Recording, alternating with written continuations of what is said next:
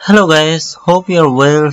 Today I'm going to show you one of my project that I built due to the coronavirus COVID-19.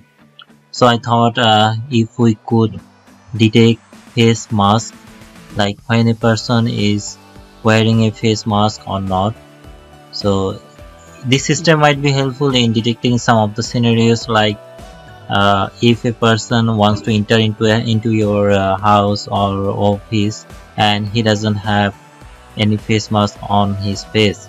So this system can be used in in that kind of scenario, and we can easily detect those kind of person like who doesn't wear a face mask, because it's now the time of coronavirus thing, and we would like everyone to wear some face masks in order to get ourselves safe and themselves safe as well. So this kind of project might be helpful, and if you need any kind of help, please let me know.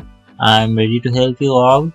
So that's the thing. I have trained this model more than 30,000 on I have trained this model on around 30,000 of images. So and it really predicts really well, and it can even detect any kind of scenarios. You can even set up such kind of system in your CCTV camera, or or your home using a webcam or something. You can just you can add this system to your existing system as well.